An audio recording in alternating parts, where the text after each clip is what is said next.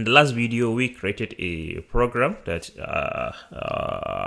our first application, our first IoT application based on using Contiki, that is run on Contiki operating system, and which is application that will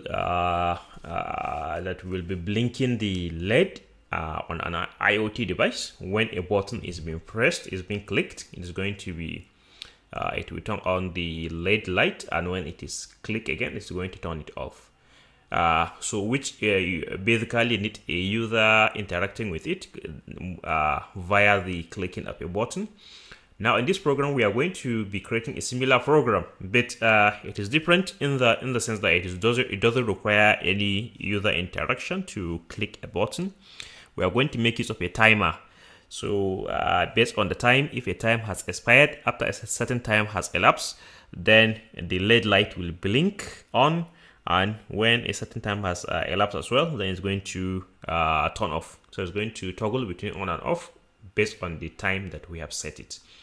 So and this will illustrate the usage of a event timer in the Contiki operating system. So this first, what I'm going to do, I'm going to create a file, Control New, and I'm going to save it as blinker.c. This is where I am. We're going to under YouTube, Blinker. This is the folder we are going to store our program in. So save it as blinker.c. So blinker.c. So blinker.c. I'm going to save it. So now I'm going to start creating this particular program. As usual, this is a blinker program, a LED blinker, a LED blinker application.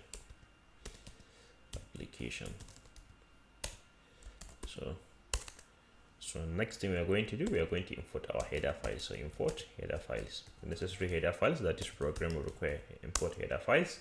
So as usual, we know that we need the Contiki header file #include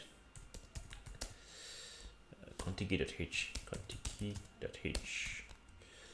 Next, we know we need our LED. So dev / leds.h. Also, we need before we go to the standard input output, we need for the timer, we need the event timer header file. So sys / etimer.h. So and then we need our standard input output header file for printf. So #include stdio.h. So stdio standard input output header file.h. We need it. So we have successfully imported our header files. Now we can start writing our program. We know that the first thing we need to do is process declaration. So process declaration. So say process, the name of the process, blinker process,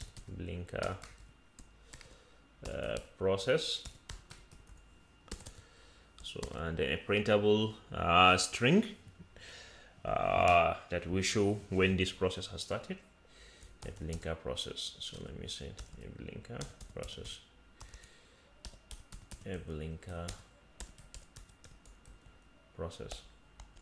Then we want the kickstart the process when Contiki loads, when Contiki has boot. So what we need to do is to make use of the auto start macro. So auto start processes, and then we pass the address of this particular blinker. So address of blinker process. So I pass the address of the blinker process. So here we are. We have declared the process. We have auto start kickstart the process at boot time. Now we need to declare process trade. So declare process trade. So declare process trade. So process trade as we did in the first program. And then so here I can say and process trade. So let me write this something here. We know we're going to pass the name of the process, blinker process, and then two callback functions, event and data.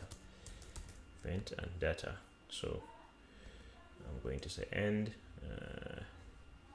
to show that this particular brace is for this particular process trade blinker process. So the next thing, we're going to start our process by writing this particular instruction. So process begin. Now this will mark the start of the process. So the first thing we need to do, we are going to create a structure, a timer structure that we are going to create our timer with. So I'm going to say static struct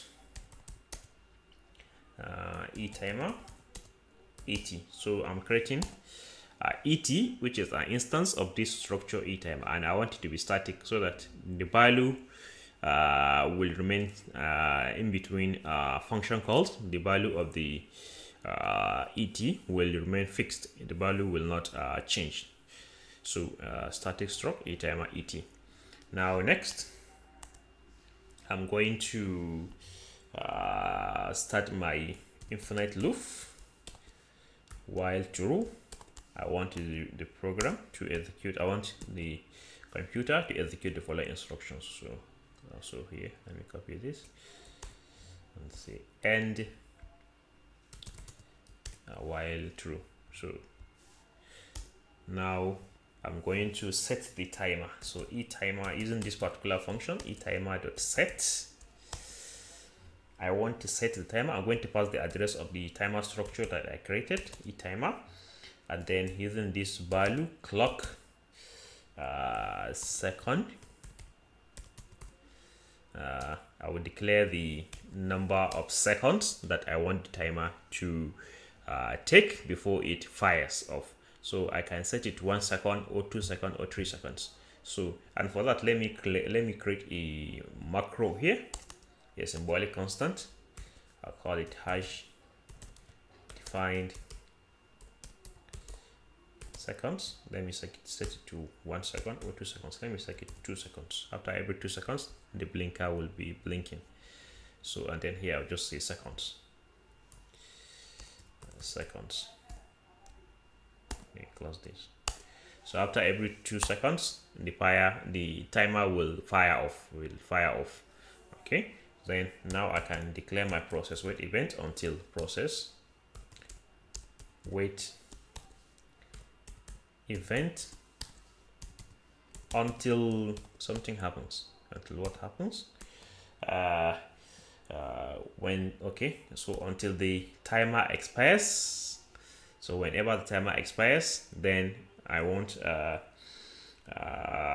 something to be done. So process wait, the program shall halt at this stage until something happens, until the timer expires, before continuing to the next line of code, which is going to be line number 31.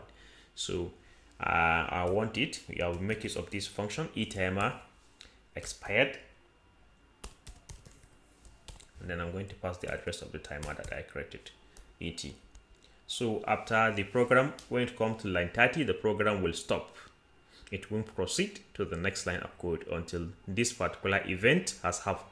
And that event is the expiration of this timer. So after every 2 seconds, the timer will expire, and then the line of code will continue to the next line, the instruction that I'm going to write now. And what I want the program to do is to turn on the let. So let on, and I can specify the let now. And I want let dot let me go with green. So I want the green LED to be turned on. So this is just as simple as this. So, and then after turning it on, now I want to turn it off. After turning it off, I want it to remain on for 2 seconds and then turn off. So I'll just copy this,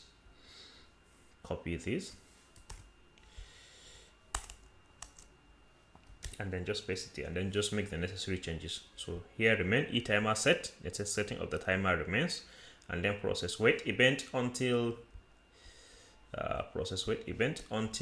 e-timer expired. Then I'm not on it. See, it is already on now. Now I want to turn it off. So let off. So the program is just as simple as this. So, and then now I finished writing the my code logic, what I want, the core functionality of the program. Now I can mark the end of the process. So I can say process end. So it is just as simple as this.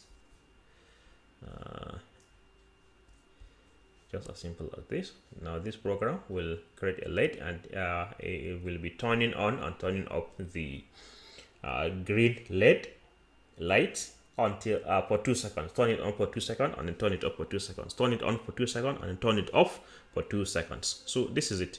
Now the next thing we need our make file. So I will just copy the make file of the first program that we created and then paste it in that particular directory. So just come here, documents, and YouTube here, LED button. I will just copy the make file. So just copy this.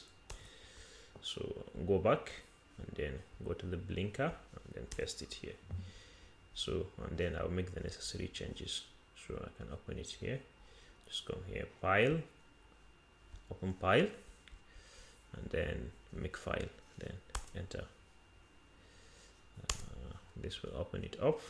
So instead of LED button, now it is blinker. So blinker. So save.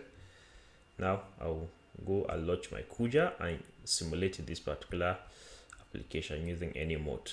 So just come here, launch my terminal, cd Contiki 3.0 tools Kuja, clear the screen, then launch my Kuja sudo and run.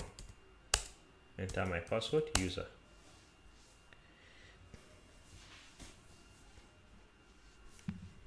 All right, so now I'm going to, okay, the Kuja has launched. I'm going to create a new simulation. I'm going to call it blinker.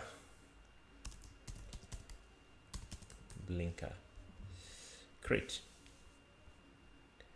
So just come here, and then I'm going to come under mode. I create a mode type, and then let me go with zero mode this time around.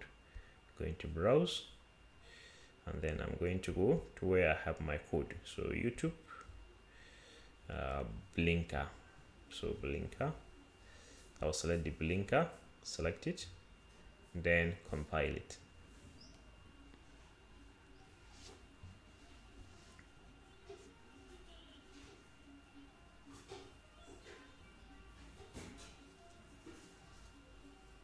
So it has successfully compiled, and we don't have any serious error. So I'm going to create it.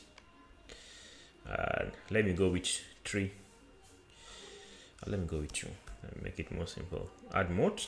So I'm adding 2 modes, and then I'm going to go and view the LEDs. So all of them have their LEDs, and then I'm going to start. Then let's see what is going to happen to them. So we can see the green light turning on, turning off, turning on, turning off.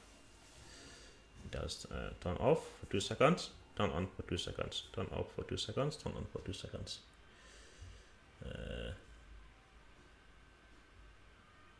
All right, if we go to the output, so the blinker started the blinker process. Starting a blinker process.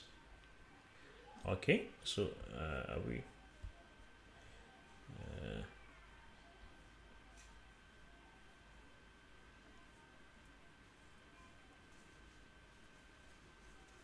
okay, turn on, turn up, turn on, turn up, turn on, turn up. All right, so let me go to my code again. Let blinker process, let dot green. So red, blue, right. So now let me just make a little modification to the code. Let me stop the simulation. Just make some little modification to the code. Let me force the simulation, and then let me remove the close simulation. Remove. Let me go back to the code and just make some little addition. Instead of turning on only the green LED, let me turn all the LEDs. So LED.all. So LED.all. And when it is on, let us have a printout. So print F, and then let me have something like this. S/S/new line. And then let me have something. The LEDs are on and the LEDs are off. So let me just copy this. Let's main terminator. And when the LEDs are off, let me make a printout. The LEDs are off. The LEDs are off. Okay, the LEDs are on, the LEDs are off, the LEDs are on, the LEDs are off. So let me save it and then go back and recreate the simulation again. Sorry, I minimize this. All right, here we are. So just compile here, new simulation, and then I'm going to call it blinker.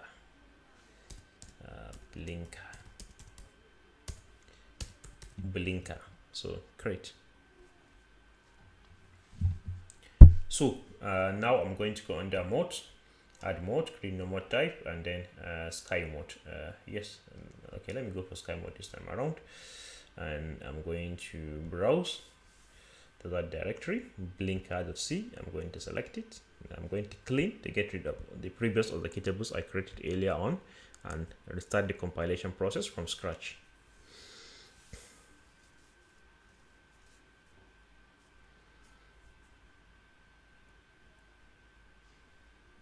So, all right, I'm having blinker core failed with an error code before something.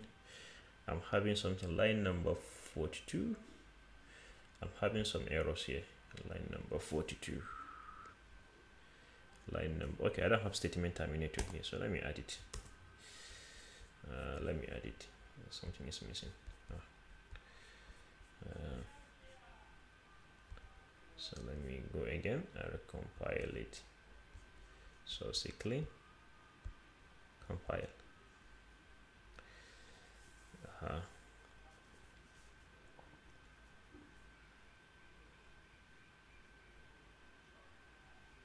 So it has successfully compiled. Now I'm going to create. Let me add two as we did before. Add modes, and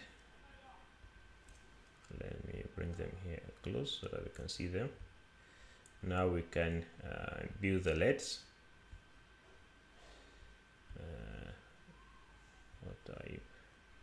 Of the same type.